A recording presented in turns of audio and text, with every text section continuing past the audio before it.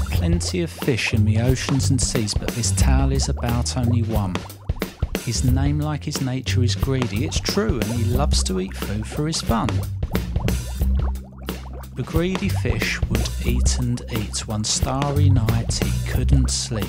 His belly rumbled and he couldn't stop. He ate everything in the lobster's shop.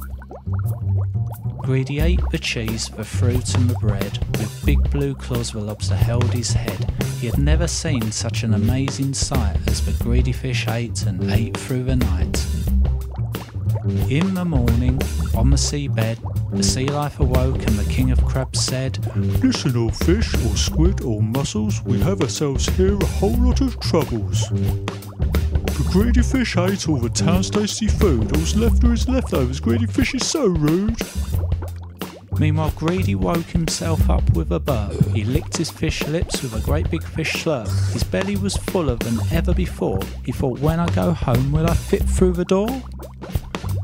As Greedy Fish wobbled and swam very slow, his best friend Tiny Prawn caught up saying, "Oh no, the town knows you've gobbled up all of their food. Oh Greedy, you've put them in such a bad mood." He thanked Tiny Prawn and he worried so much, but those worries soon went as he thought about lunch. When Greedy got home to his bowl, sweet bowl, which took him quite some time, the king of crabs jumped out and shouted aloud, "Greedy fish, you committed a crime!" They took Greedy straight to the octopus judge, who said, "Leave out our now or we'll bear his grudge."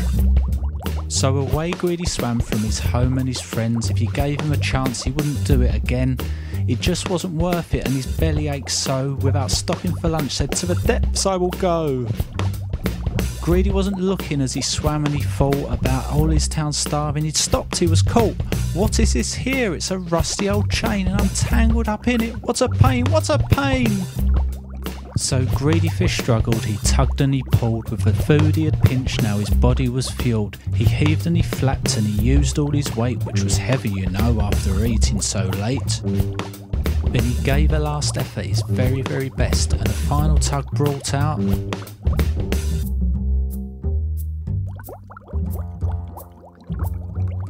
a huge treasure chest. His eyes grew as big as his belly on seeing such riches and gold. The pirate ship had sank and had lost it perhaps, this loot was so shiny and old. Greedy Fish knew just what he should do, give the lobster and townfish the treasure. Woohoo! He returned and said, "Sorry for all that I've done, but now we're the richest fish under the sun." They forgave him at once, they knew Greedy was true. To give them his catch, such a kind thing to do. A party was thrown that night on the seabed. All stayed up singing and dancing, the whole town was fed. Even though Greedy done the greediest thing, now they'd eat for a year for the price of one ring. And the town now it sparkled, they received all their wishes, all because of the hunger of the greediest of fishes.